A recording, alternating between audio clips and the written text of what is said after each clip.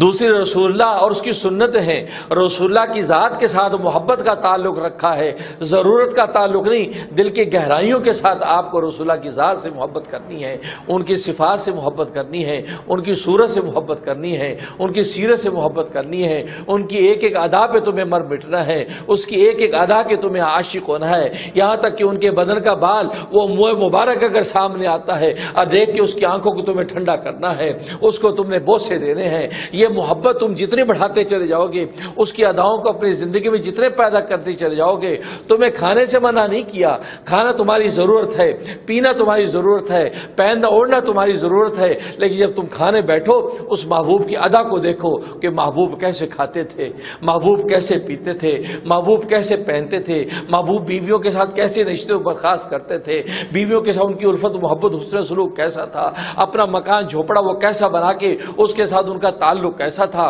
بس یہ ادائیں تو محمد کی اپنی زندگی میں لاتے چلے جاؤ، بھلے تم کھاتے بھی رہو پیتے بھی رہو، لیکن محمد کی ادا اور سنتوں سے تم پیار کرتے رہو گے تو اللہ تبارک و تعالیٰ فرماتے ہیں تم نے میرے محبوب کی سنتوں سے محبت کی ہے تو میں نے اپنے محبوب کی طرح تمہیں بھی اپنا محبوب بنا لیا۔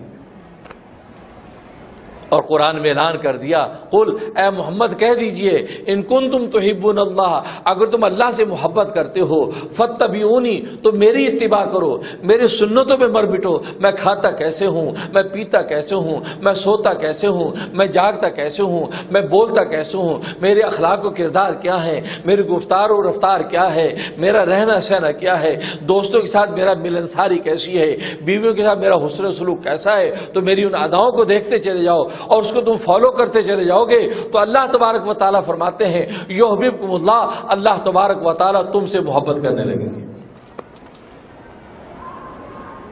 تو گویا کہ